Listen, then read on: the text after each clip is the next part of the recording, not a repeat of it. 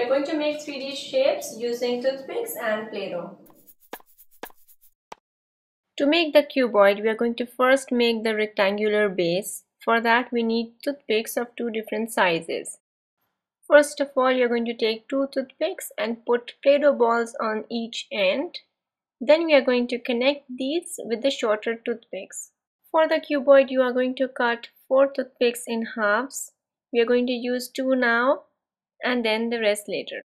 Now the rectangular base is ready. On each Play-Doh ball, we place a short toothpick and then on top we place a Play-Doh ball again. We look at the base of the cuboid to complete it. Here we have placed the short toothpick at the base, so we are going to put the same on the top. Here too we are going to use a short toothpick.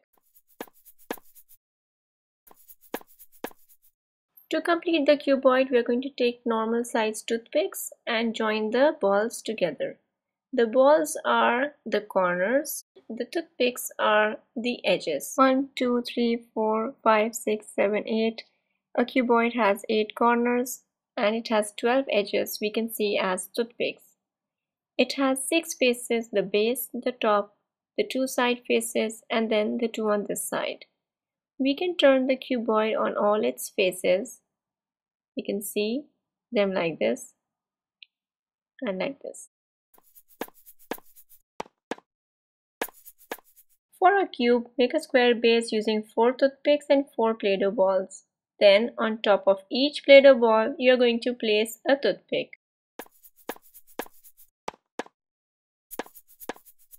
When you're done, place a Play-Doh ball on each toothpick.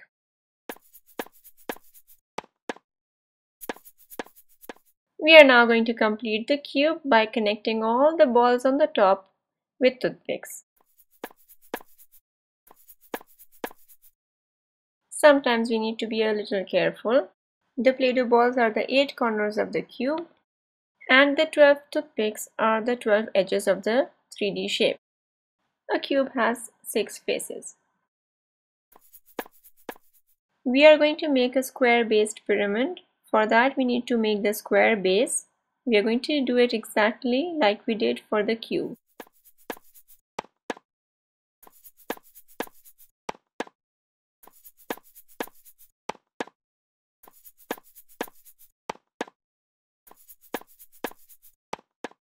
Now we are going to insert 4 toothpicks into the Play-Doh balls. They're going to stand upright.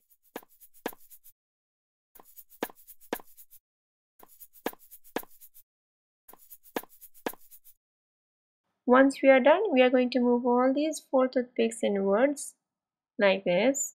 You need to be a little careful. And then we are done. We are going to place the 5th ball on the top.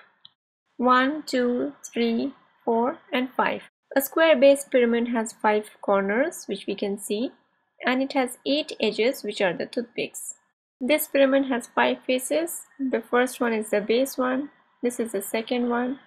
We can turn the pyramid on each of its face, the third one, and then we can keep turning it, the fourth and then the last one. We can see it like this.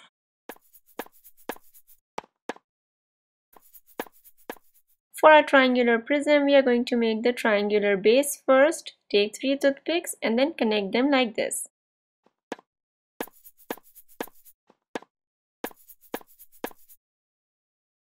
Now you're going to take a Play-Doh ball and put it on top like this.